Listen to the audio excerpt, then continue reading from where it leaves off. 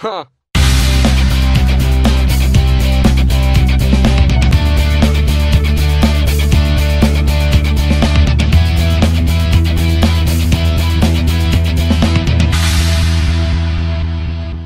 Hey guys, it's Dane at Jonah Guitars, and I got a brand new build series I'm going to start uploading. It's about this guy right here, the GECKO, and all of the whole process of building will be covered. It's going to be a very complete series. So I hope you join me, and we'll see you there. Okay, we're back. Oh, I got to turn the radio off.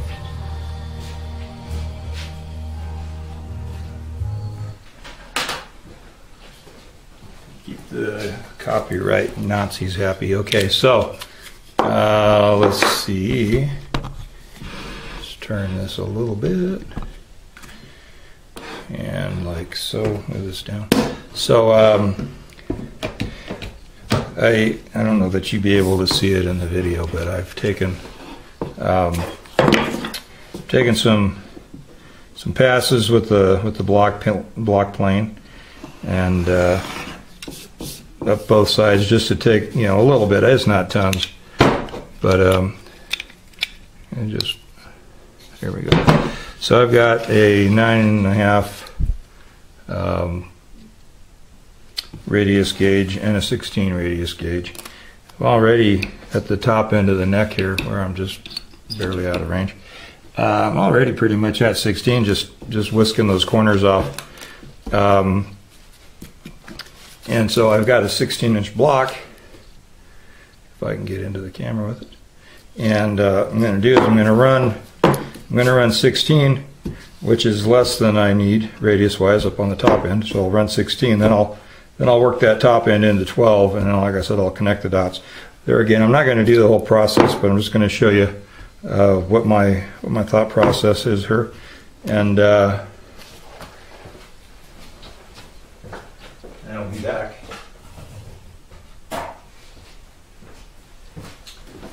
We're always talking about StewMac. We'll cover that up. I don't have any problems with StewMac. I don't want to be accused of outright product placement. So that's why I left it there in the camera long enough for you to get a good look at it. I have no affiliation with StewMac whatsoever.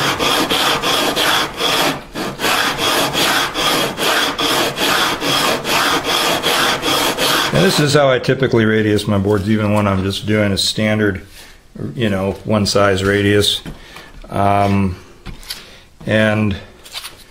I have a wide belt sander, and I actually made a device for it, but I think I've mentioned before, I make about one guitar a year as far as the custom guitars. I do a lot more repairs than I do actual guitar builds. Currently, I mean, I'd love to build more guitars. If people would order more guitars, I'd build more guitars. And so I made a device to actually hook to the wide belt, and it's just basically a big pendulum. Grizzly actually makes one that they sell with the same sander that I own, but you know, it was a few $100s, I think, if I recall. So I made one out of just some angle stock, and but you know, for one fretboard, if I were setting up to build, you know, half a dozen of them or a dozen or something, then I would set the thing up and I would radius all the fretboards at once. But it's not worth setting it up for one board. Even if I did a couple a year, I would just go ahead and radius them by hand. I have I'm looking at where my sanding is taking place. I have a piece of 60 on here. What's been widely referred to now as the masking, super glue and masking tape trick. I've been doing something similar to that here, and basically I only put tape on the block and super glue the paper to it. There's no reason to put masking tape on the paper because that's all going to come off and get thrown away anyway. I'm already, and I don't think you can see it, but I'm already a little heavier on this side than I'm on this side. So I am going to turn this around, try to put a little more pressure on this corner.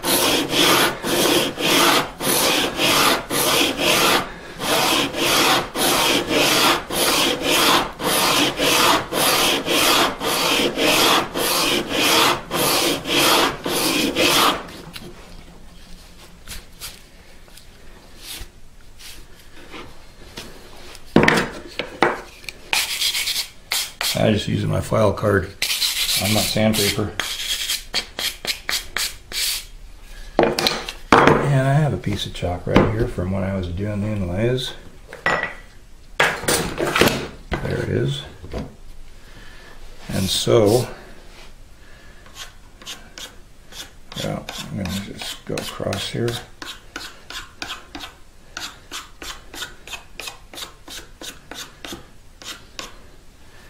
You can see where I'm at. I think I've already pretty much got the nut into the thing. I told you there wasn't much up there after I'd already whisked the corners off, so I've almost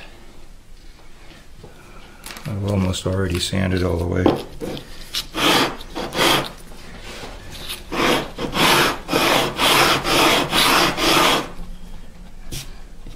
Now you can see here I'm taking my sanding marks out to there and about there, so I'm still a little lower on this side already.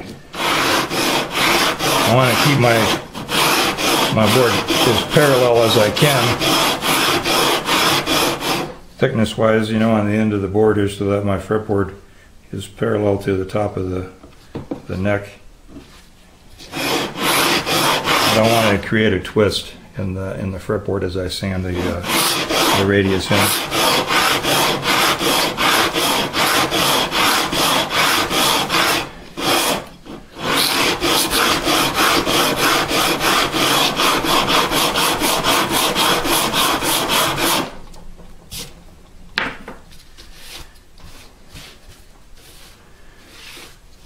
I've already taken most of the chalk off.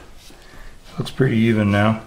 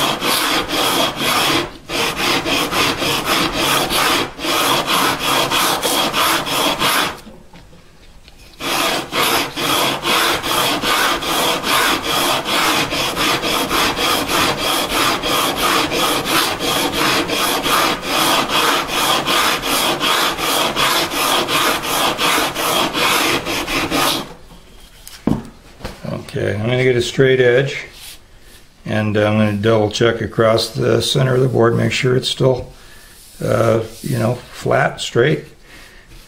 From the way things are sanding out, I can't see. I think it would be. I have hit here a little bit. As far as I know, the truss rod, I left it slack. it's a two-way, and so it's right in the center.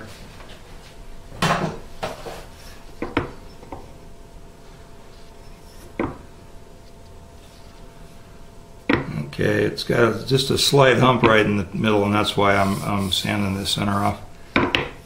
Very, very slight, but it's straightening itself out, so that's good. As thick as the neck is right now, it's it's a full 1.25 inches with the, or even more, 1 3/8 with the fretboard on it. There's no way I'm going to bend that with the truss rod, so that's why I just leave it in the middle.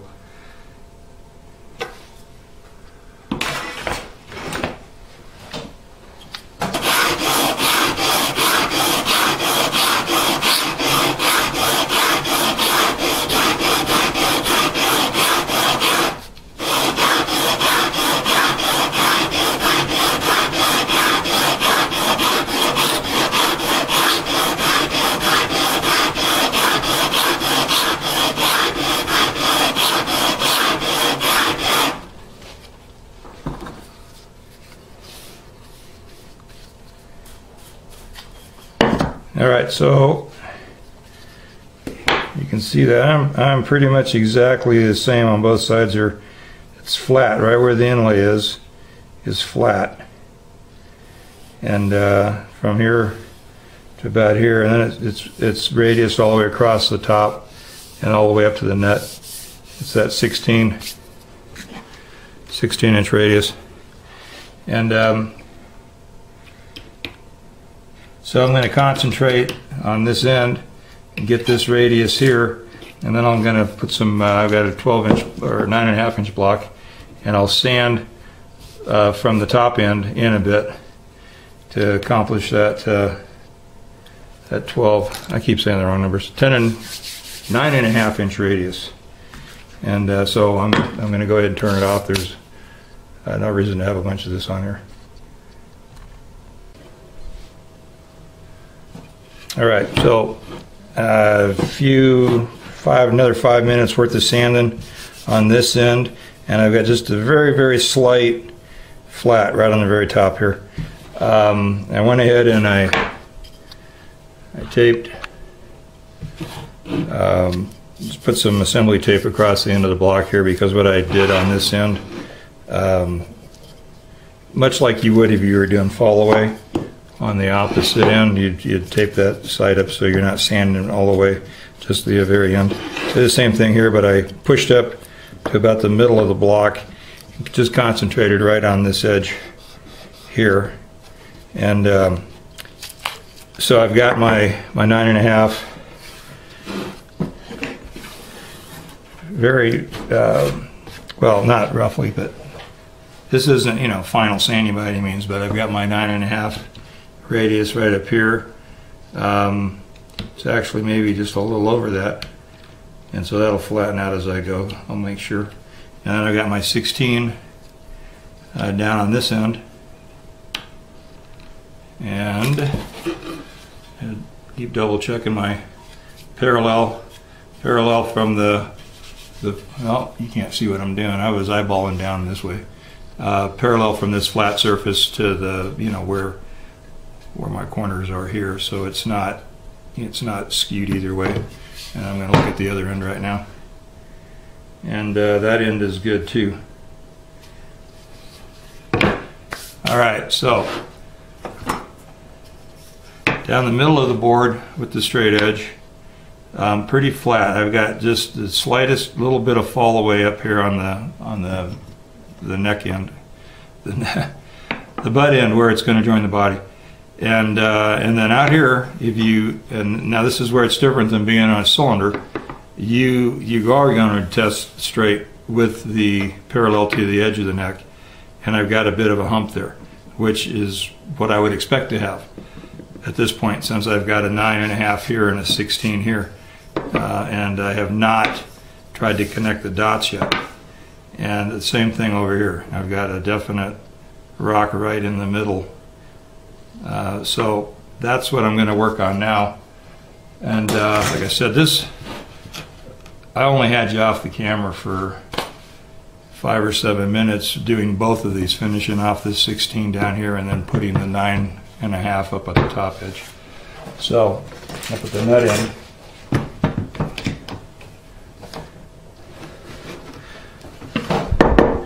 So another thing I'll just make a quick note of, this is just a piece of mahogany block here, and you can see I still have sandpaper stuck to that side of the block. I just ran this through the joiner, just one pass before I stuck this paper down to it.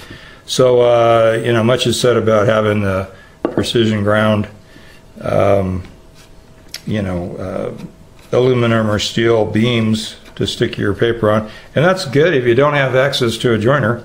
But you know, taking not even a 64th off of this thing with one pass every time I need to make sure it's straight, and I take a pass and I put it up on the table on the joiner, which is perfectly straight, and double check it, and so it's perfectly straight block with a piece of sandpaper on it.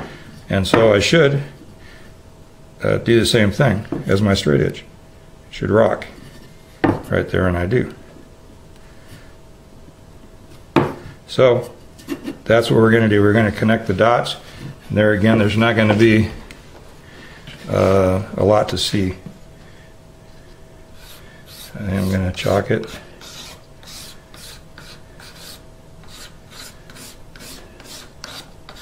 So what I want to try to do is not lose my chalk down here, and then just lose this chalk in the middle. And I do have a longer beam, and eventually I'll get to that, and I'll sand the entire board, and I'll follow that entire conical shape for the final sanding.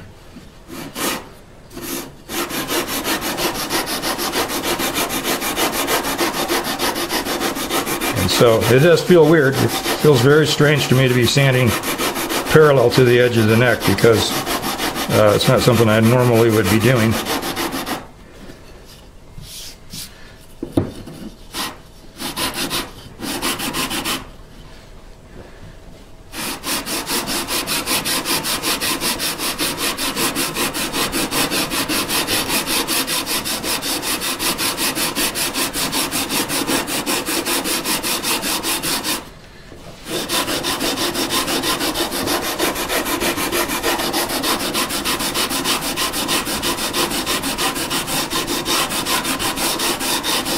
Now I am sanding everything all the way up top to the nut and to the back end, staying parallel to the lay of the strings. And dust that off and straight edge and see what we got. This is something I suppose I'm going to have to chase for a while, so I'm not going to leave you on the camera watching. See, I've still got a hump, got a rock over there, and a bit of one on this side. And in the middle, I'm good. I'm not touching the very end of the board over on this end. I'm not touching the very end. I'm very straight from the nut all the way. But for what I'm off of the board here, I may be a couple thousandths. So I'm very close to where I need to be. I'm going to go ahead and turn you off again and bring you back in. It'll be much later because I've got somewhere to be tonight. It's Christmas Eve, so I'm going to be heading out a little later on. Take care. Merry Christmas. It'll be late when you see it, of course. Okay. I've been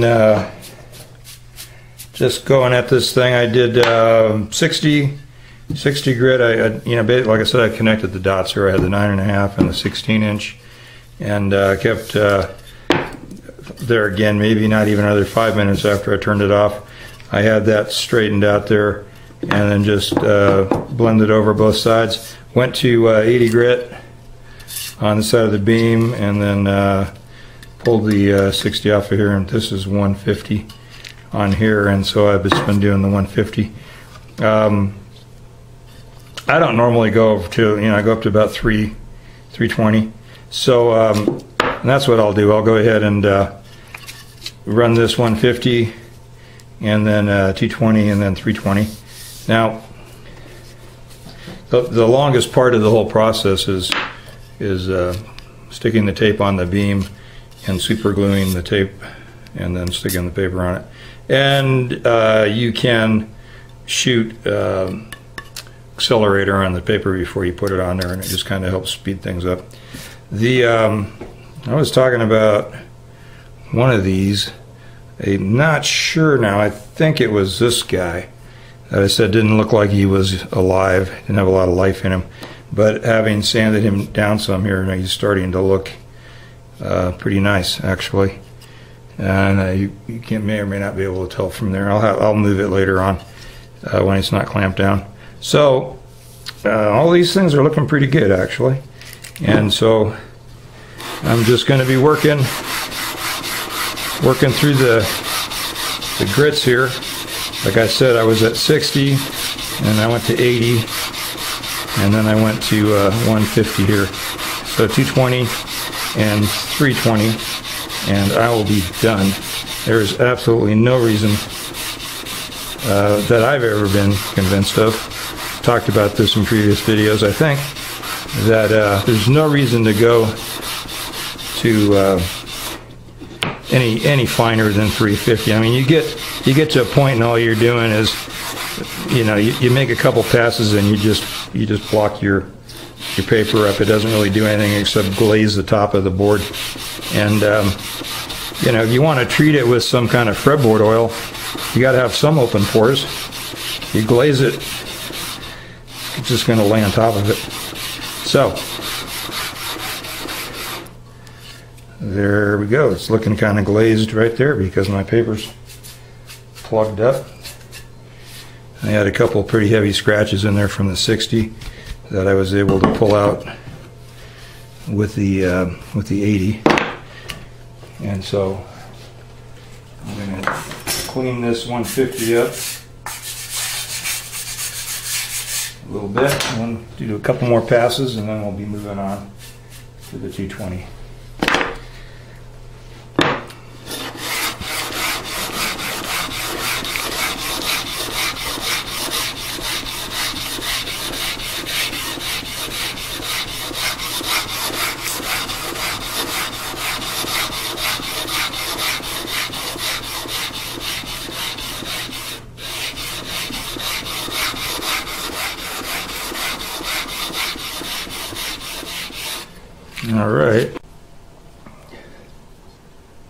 All right. From the last time,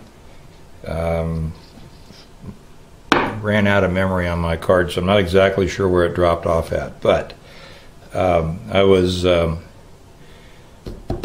running a compound radius on this board, 16 on the body end, 9.5 on the nut end.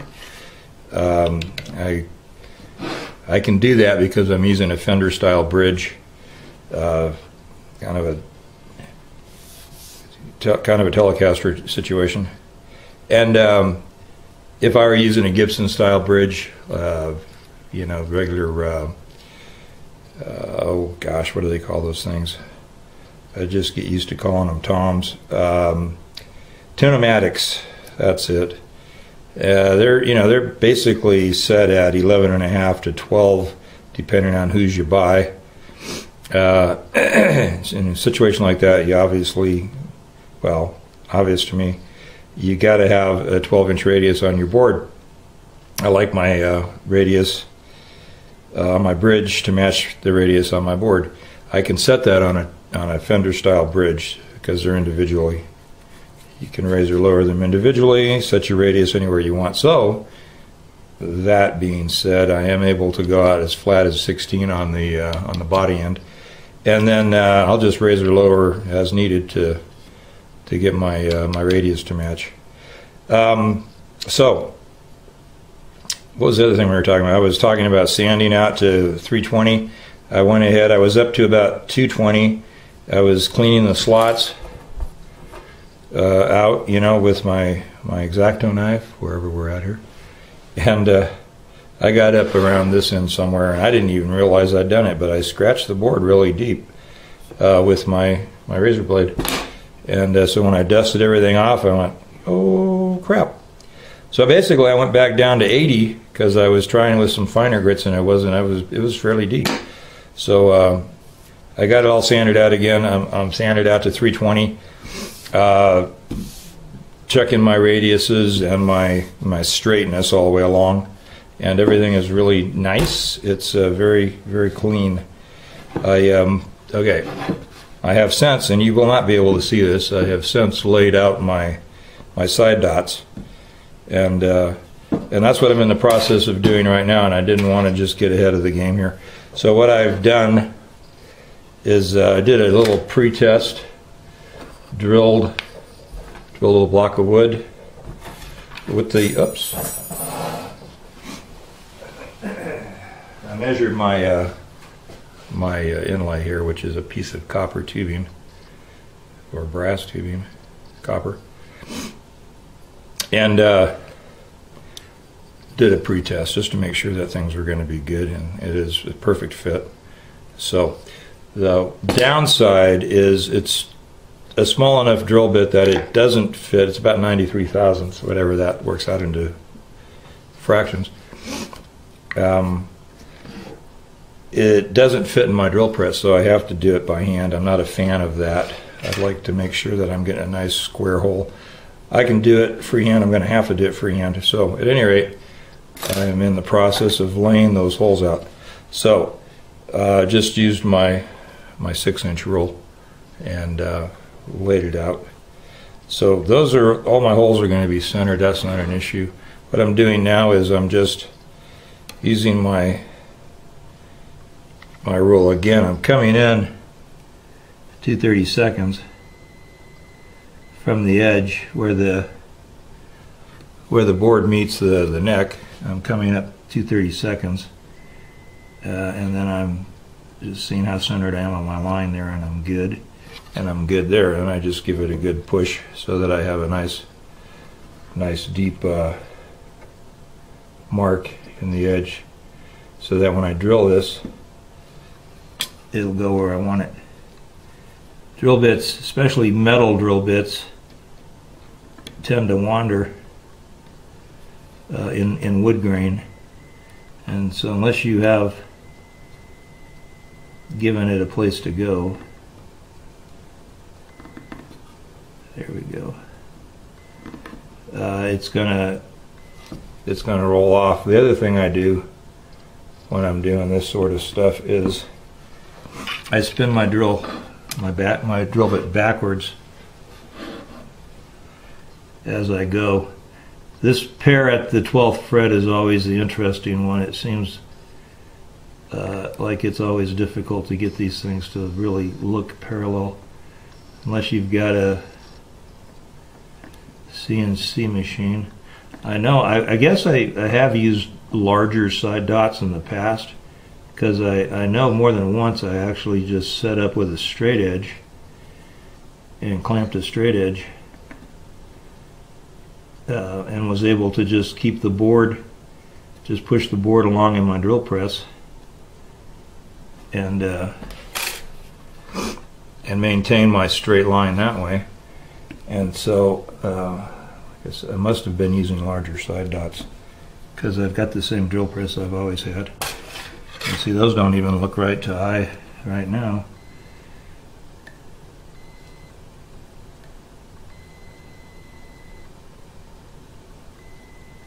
They measure. Huh. Just maybe I can't trust my eye. I don't know. Well, I am looking through my magnifiers. They can tend to distort reality a bit. They can let you can see really good, but sometimes it's kind of fish-eye-y. Fish-eye-y.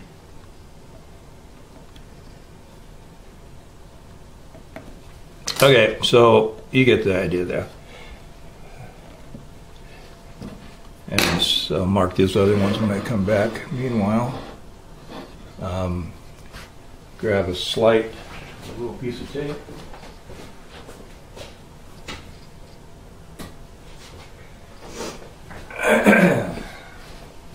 I'm just putting a depth stop on my drill bit because I don't need to go in any farther than that, which looks like about 3/16. And like I said, I'm going to spin backwards first.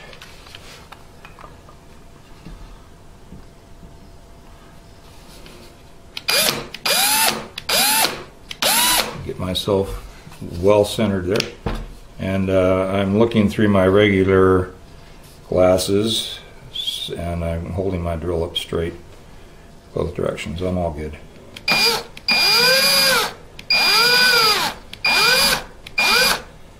And actually, you don't have to see the tape to know that when you hit the bottom, it clears your chips out for you, so you know right where you are.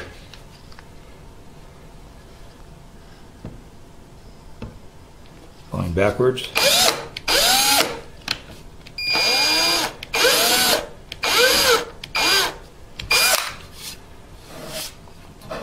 Okay.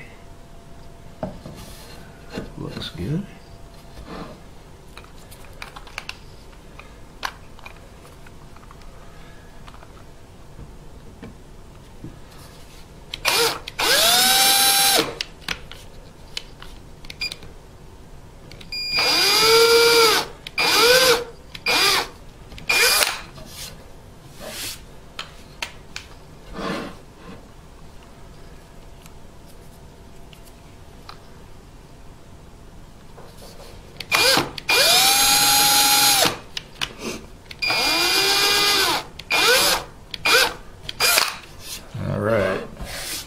Alrighty, that's enough for now.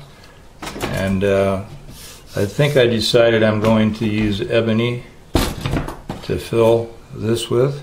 So I'm going to be cutting myself a bunch of little pieces and deburring the end and then installing them. And then I'll take a little countersink and clean out the inside edge, and then whittle some ebony down, drive some ebony in there.